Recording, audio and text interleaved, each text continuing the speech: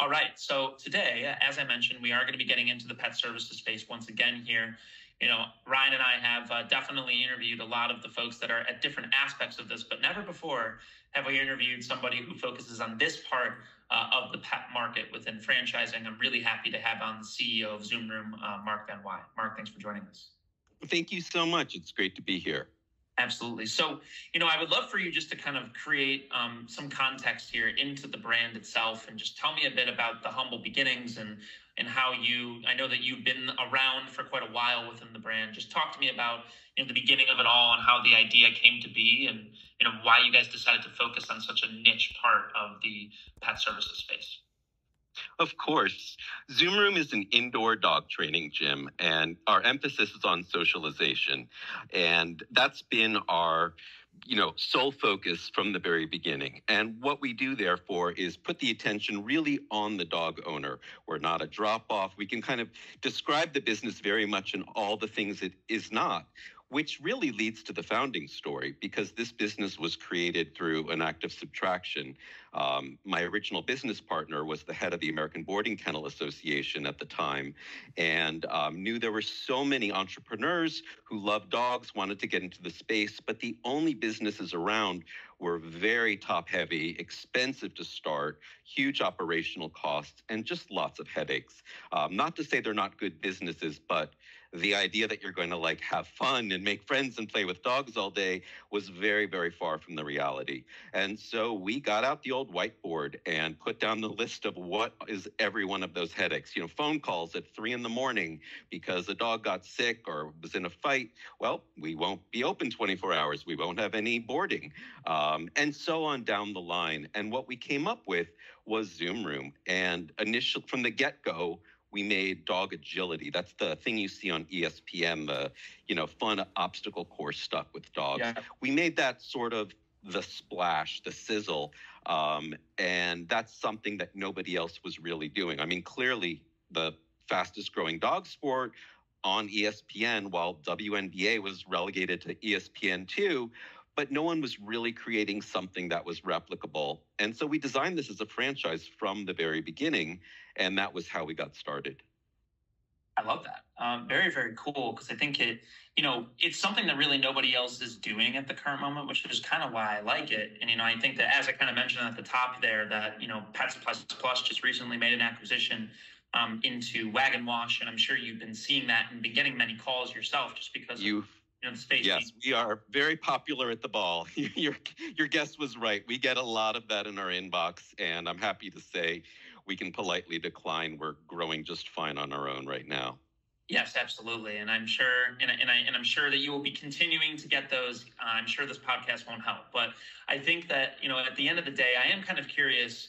I know that you guys obviously have a very well-established niche, but how are you seeing when folks are starting to get into dog training and adding it onto the arsenal? I know that a lot of the bigger players have done that, but it's obviously not quite to the same extent of what you guys are doing. Talk to me a bit about how you're differentiating from others in the pet services space today. Our motto is we don't train dogs, we train the people who love them. And it's great as a motto, but it really is our business plan. I mean, that is legitimately what we do and how we differentiate. And so much comes with that. It means that everyone else in the pet space is dictating everything to pampering dogs. We are very rational. We use only scientific methods. We do positive training only. And we are so good at being diagnosticians that, like your child's best teacher, we can't just, help you, but we can say, hey, we've noticed your dog's doing this, and here's why, and they can learn something from it. It means that we cater our entire experience to the human. They're the ones who are coming in. They're the ones making friends. And the first thing that we really chipped away at was just this myth that dog training is something you're obligated to do. You go to some big box for 6 classes when you first get a dog and you're done. If I said to you, hey, next Wednesday, I've got yoga, and then they give me my certificate and I graduated, and now I'm a yoga graduate. That would be ridiculous. Same with the gym, same with so many other of our pursuits. And yet that was the myth I wanted to bust with dog training, that it is actually something that you do every day, and you can do it at our places where you don't have to worry about getting permits at a dog park and having people doing Tai Chi next to you and it raining and snowing and everything. You've got a reliable place that always is climate controlled, that knows what they're doing, and that are going to give you the skills to have a better life together with your dog year round. So give me a sneak peek into the curriculum and kind of how you guys do that. Because I think I'm curious to see, because, you know, dog training, generally speaking, as a broad term, is something that hasn't, you know, it's historically not brick and mortar based, as you kind of alluded to. And you guys are really taking a bit of a different spin to it, but you guys have definitely caught fire quite a bit because of it.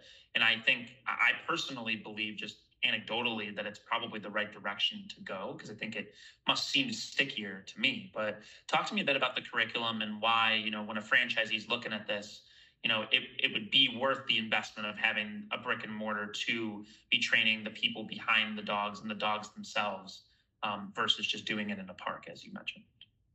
I'll answer it in reverse. Why they should do it from an investment is they should just look at our item 19, which is as detailed as you can find. And so you're seeing that our stores have a 40% profit margin, and you look at the net profits that we report. Even the stores that are brand new are hitting last year 27% net profit margin in their first year. And you look at the lifetime revenue from customers who come back. If you go on our website and you pick a location, you'll see leaderboards of just how many classes dogs have attended in the last year. And as people come in, it changes that anchoring point. They'll see that, like, way down on the leaderboard, dogs who are coming 60 times in just the last year, that's more than once a week. And it really shows that we've broken that model. And you can see that we are able to guarantee that. Take any other pet business, and what do you have? A drop-off. When you drop your dog or your child off somewhere and you go pick it up, your expectation is you kind of pick up your dog the same way you left it. You have everything to lose as the business owner. If you don't return that dog in exactly the right shape and form and all of that, then you have very negative expectations. For us, people come in with a puppy they've just gotten, a dog they've just rescued. And when they come in and they spend time with their dog and the trainers in this positive environment, they have positive experiences. So for us, we have a sky-high ability to delight customers instead of being afraid of all the potential liabilities. So it's really sticky in that sense. And because of what we can do to bring down acquisition cost and drive up that lifetime revenue, we end up with a pretty gorgeous item 19. And our year-over-year growth, you know, we report there is, 10 times that of the pet industry itself. Yeah, I mean, that certainly does speak for itself. And so why, I mean, just talking about the pet industry just generally and kind of positioning you really as, you know, a thought leader in that, because you guys really are inventing a new category. I kind of want to take this from two angles. I think the first one being, you know, why now for pets? You know, what are you hearing what are you saying to prospects when they're deciding between, you know, a pet services brand versus, you know, food and beverage? You know, what are some of the stats or some of the things that, you know, you can speak to that might kind of detail why getting into a business that has to do with dogs makes sense as a current stand? I will say that in the franchising space, we haven't really had almost anyone looking at us and like something in QSR or they typically are really focused. They may be looking at us in elder care, something in that services space. But people have they came to a franchise consultant or they went to Google something online or heard about us through a friend. They have a passion for animals and for dogs, and they found us, and no one else is doing what we're doing. Or it is a larger scale investor who's going to become a multi-unit, and they want to see what are the emerging brands that have caught fire, have proven financials, and where there still is so much availability in prime territories that they could actually snatch up. So that's really, I think, that people are grabbing. But the pet space in general, COVID has certainly driven up dog ownership, and I think an awareness of just what a huge, $110 billion plus dollar industry it is.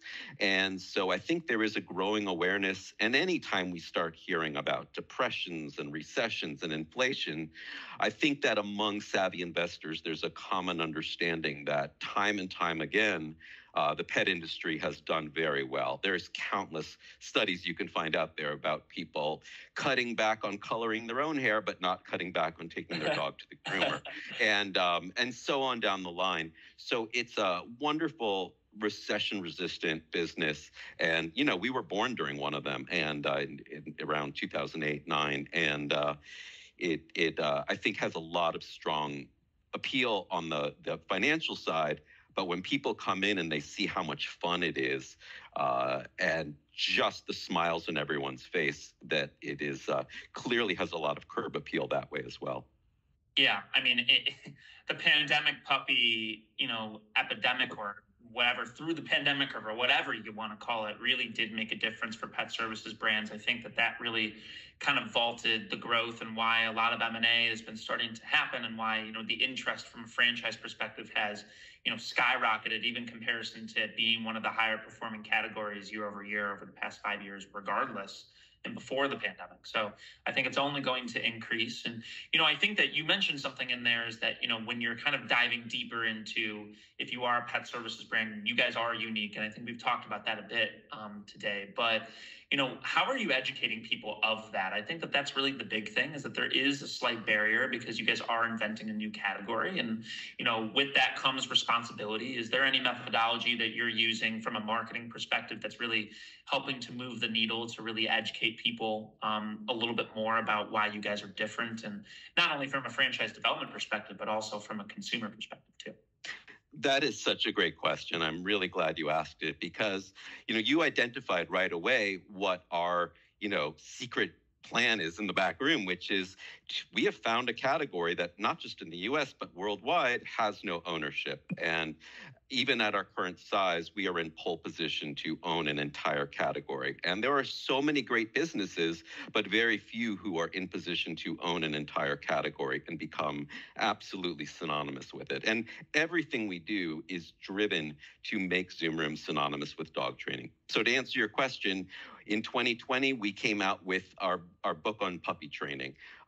That I don't even know of another franchise that has published a book in their field of expertise. That was the #1 dog training book in America in 2020, and continues to bop around the, top 2 slots right now. That was one fantastic way to demonstrate ourselves as thought leader. Did we invent puppy training? It's positive reinforcement. No, I mean, we can't claim that, no one else knows how to train a puppy. We do it incredibly well. We do it methodically, and we do it with so much fun and our own special spin on it. But that said, what we are incredibly good at doing is teaching. And so what people loved about the book, it was a little taste of that Zoom Room experience.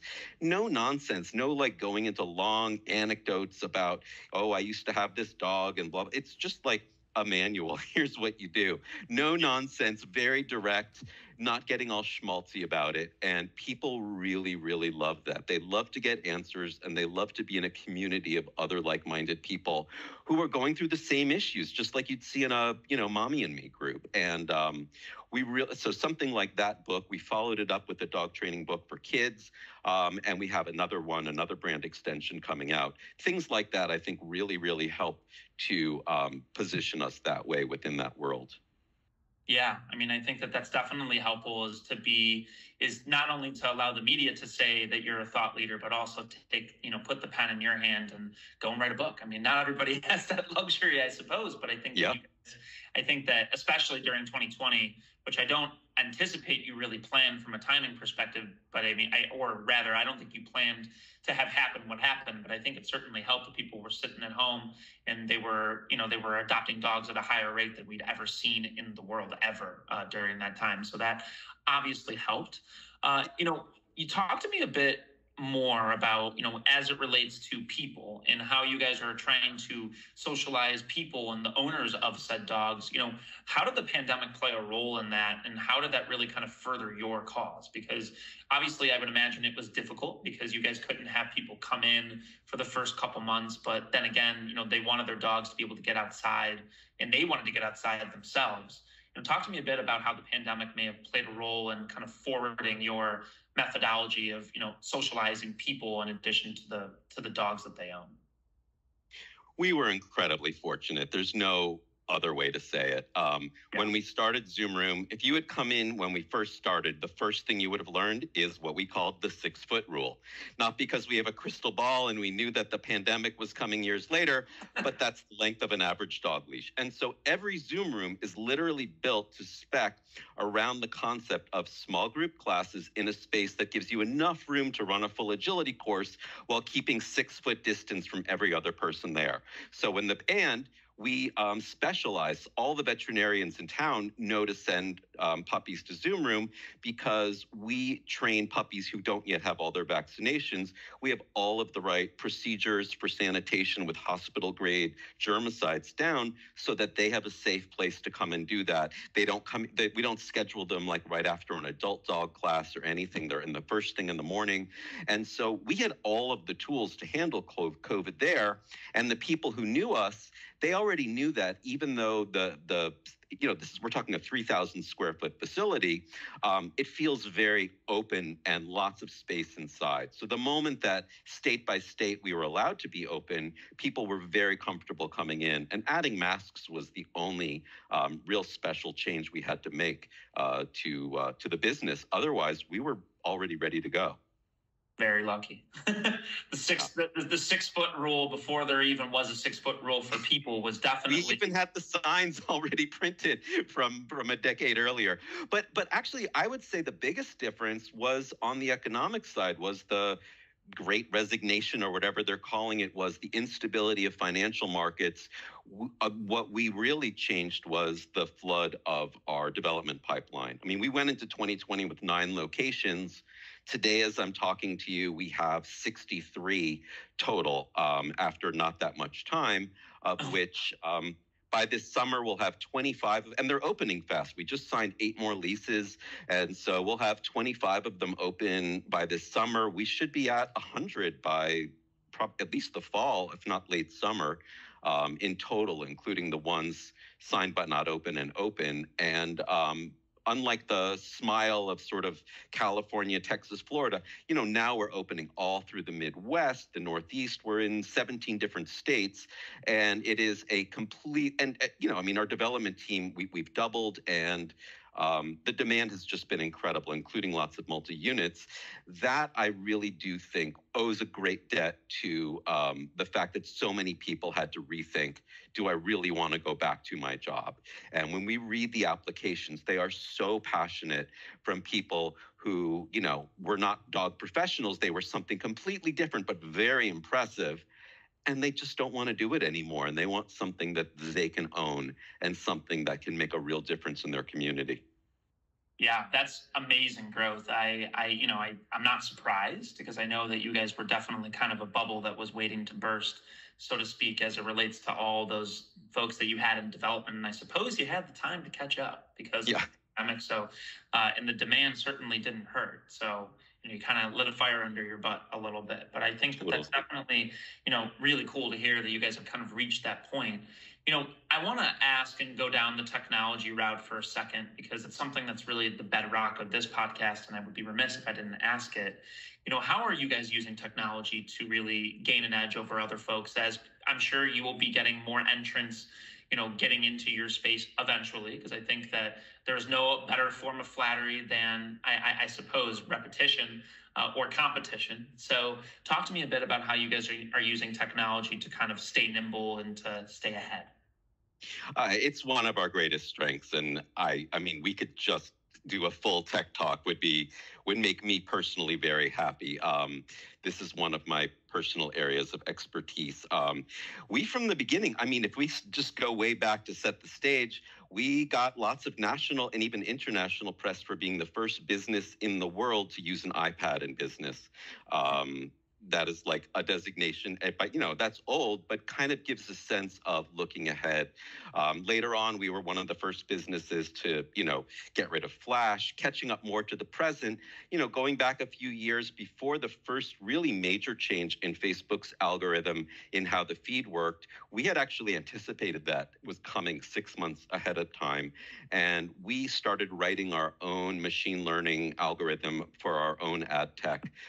That has been a real game changer. All of our predictions came true, and we can empower our franchisees, even brand new ones. Someone opening in Orlando or in Arizona where there's no brand recognition can use this technology to, within 5 days at the most minor spend, have their entire grand opening weekend packed. We just did the same thing again in Reno, Nevada, in Bakersfield, and all these places where we had no, real presence. We didn't say, oh, a Zoom Room's coming to town, but just using our ad tech. And the thing I'm most excited about that's coming up is we've completely overhauled our entire franchisee and trainer training program to use new technologies. COVID, of course, brought remote learning into, the worldwide. There's been so many advancements, and although there are so many great platforms, we decided to build our own. So we actually have our own technology for that, and that's, to me, the biggest change that's coming this year. Wow. Well, I mean, I think that we can kind of just go right into it. What else you guys have planned for the rest of the year that's really exciting? I know you mentioned openings. I know you mentioned some new tech you're rolling out. Anything else that you haven't mentioned that we want to get into kind of in conclusion here? The training one is actually, I think, worth saying a little more about, because I think this is something for people listening that are in totally different fields.